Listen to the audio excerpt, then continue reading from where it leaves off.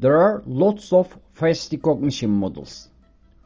DeepFace currently supports vgg-face, Google FaceNet, OpenFace, and Facebook DeepFace models. Besides, those face recognition models are responsible for representing face images as vectors. We then need to find the distances between vectors. We can do it with cosine similarity, Euclidean distance, or its L2 form. One might wonder and ask which face recognition model and distance metric pair is the best. The answer is no one. There is no general model metric pair knocking over its benchmarks. One model can classify some subgroup of people better, whereas another one can verify different group of people better.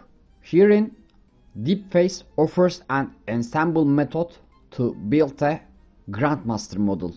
Notice that we have 4 different face recognition models and 3 different distance metrics. In other words, there are 12 combinations for model metric pair. Ensemble method basically finds the distances with those 12 alternatives. Then it will feed those 12 distance values as features to a gradient boosting model in the background. This comes with a huge improvement on face recognition task. However, running time will increase dramatically as well. I have installed DeepFace framework and then import it. We can enable ensemble method in verification function. Verification function can be found under the DeepFace interface. Verify. It expects an image pair. Here we are going to pass the path of the images we are going to compare. These are going to be dataset slash image1.jpg and dataset slash image2.jpg. Here we are going to also pass model name parameter and we will set it to ensemble.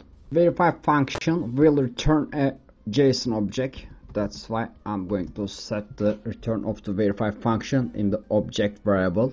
We can see the content of the response object.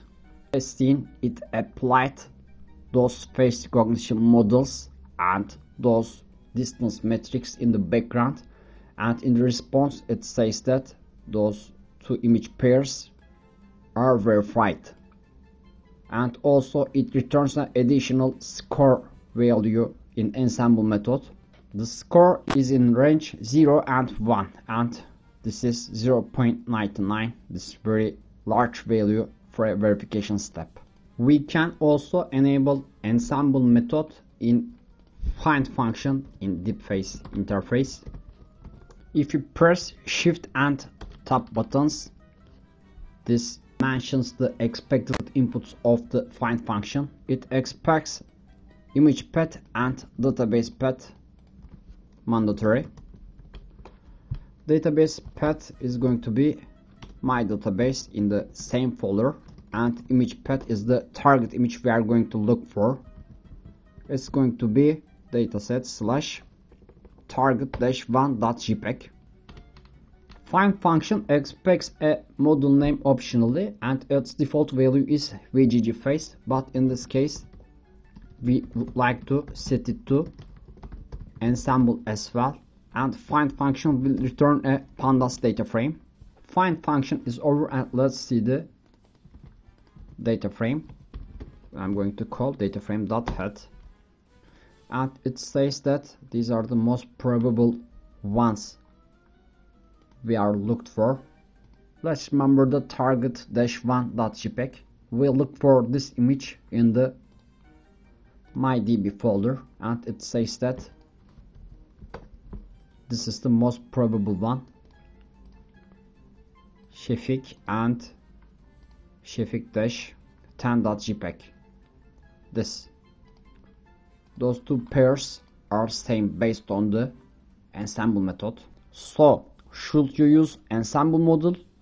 It depends based on your case. If the accuracy is more important for your case and you can ignore the running time of the model. This could be fit a batch and async projects. Then you should enable Ensemble model. On the other hand, if you are going to run your model in real time, then running time is as important as accuracy. Then you should not enable Ensemble model in this case.